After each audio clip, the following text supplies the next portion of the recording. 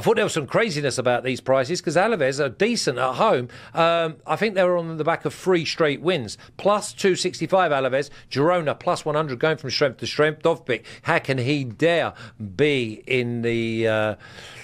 still at Girona next year, even if it is Champions League football. We will see him also in the Euro Champs with Ukraine. But Alaves to score twice is plus 200. Girona have not stopped anyone scoring goals all season, and yet Girona are minus 105 to score twice. How about we just do them both? Plus 260 on the draw. I think Girona win. I think both teams will be scoring. So then the over 2.5 is at minus 112. Klaus, Girona could score 3 on their own. Yeah, listen, I'm very surprised with this Alaves team that, every single year they're fighting relegation, and so far they're 11th. And if they win, they can move to 10th, depending on what happens between Getafe. So it's been an interesting season. Like you said, there are 3 wins back-to-back, and I think that's also something to take into consideration, especially we're talking about teams like Valencia, which, again, it was unfortunate what happened, but it is what it is. Celta, which is all right, but then you have Atletico Madrid, which is one of the top 5, top 6 teams every year. So the last 3 wins, the back-to-back wins they've had, have been against decent teams at least. I see a lot of goals happening here. Girona, listen, we're 12 points away from pretty much clearing the season, and they're pretty much, 3 and 4? They're 7 away from Atletico. So I feel like if they manage to get these 3 points and they move to 77, it's going to be virtually impossible for them to lose this Champions League spot. So I think this might be one of the key games. I'm so glad they got that win. Listen, Girona has been up and down all season. There's a lot of talks. I want to see something. Girona's very close to signing Luciano Rodriguez, which is the under-20 world champion. He's a Uruguayan player. He was very close to signing with Ajax. Even Manchester City wanted him at one point. It didn't happen. It looks like he's going to go to Girona. Obviously, Girona is going to have to start bringing some players. They're going to play Champions League next season. They're going to go into a big boys competition. So, listen, they should get the 3 points. They gotta start getting ready for Europe with what they have, and then plan in the future for what they can possibly bring in to hopefully have a decent Champions League and not walk into it and get completely smashed. I'm going with Girona winning and at least 2 to 3 goals being scored here. Yeah, I suppose that's probably the most common way. I mean, you're not going to expect Alaves not to score because Girona just give up their chances. I think they invite that type of game where it's wide open, and the only way Girona are going to get beat is when someone just says, look, you're not breaking us down and we know you're going to give us a chance sooner or later. But Girona at plus 100, is that number just straight away, Oaks, big enough? Let's not complicate it. Yeah, that's what I'm going to do here. I do like the team total over 1.5 at minus 105. I think that's playable too. I don't see Alaves scoring 2. Look, I know they've put together a nice little run of form here, and like Klaus said, it appears they played some tougher competition.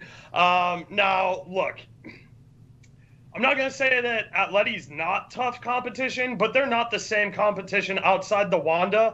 And we talked about this game, I distinctly remember, because this is a Basque derby. And I wasn't surprised that little brother at home got up to punk big sorry, that's not Basque derby. My bad. That's Atleti Madrid, not Bilbao. But anyway, whatever. They beat Atleti at home. We know that team is not the same outside the Wanda.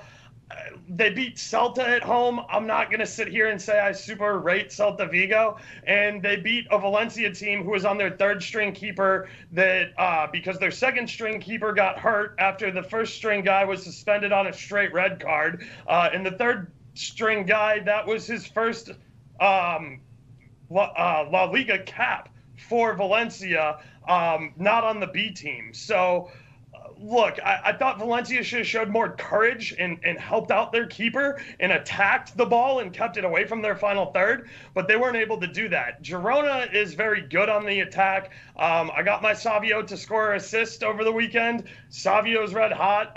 Yeah, I mean, I think Girona smells blood in the water here, and they're going to try and lock up this 2nd place. Now, they are coming off a really bad stint of road losses. They got right versus Las Palmas.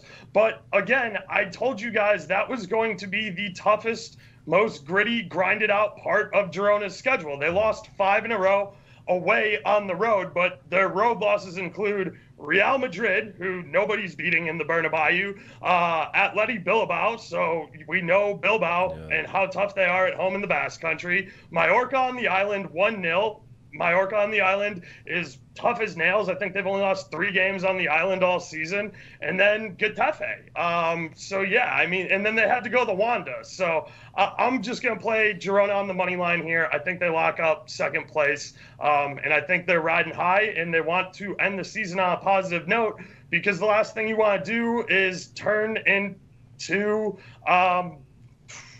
who is it? Union Berlin. You go to Champions League, and then you're facing relegation next season. So you got to do something to leave a good taste in your mouth. And I wouldn't put it past City Group to kind of rob the coffers here of Girona and not make next season very enjoyable for them. Did I not read somewhere that Pep Guardiola owns some of Girona?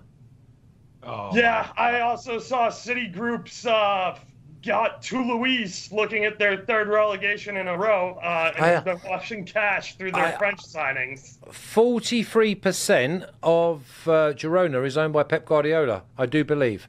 That's the only thing I read. It could have been fictitious. Appreciate you telling me that, because starting today, I will not support him any longer. So thank you for that, David. Appreciate it. No worries, no worries. Exactly. You always listen, Klaus. You rely on me to brighten up every day of your life. You know that. Let's move. Let's have a little look at the official picks now. Girona and over 1.5 at plus 140. Nice price, because Girona don't win 1-0. They always score at least a couple, and they are minus 105 to score over 1.5 as well. This is over. This is over. That means that it also counts Alaves. Just it's not team. It's not team total. It's not. Right. No, it doesn't say team total, though, does it? Well, you said you only score once. What if we have a 2-1? What if you have a 1-1? No, I said no. Listen. I said Girona and over 1.5 because Girona don't ever score 1. Oh, okay, I got you. Do you know what I mean? It's not my first rodeo, this, you know. Girona, money line, plus 100. But thanks for trying to school me, all right? I'll just keep reminding you about Pep owning Girona.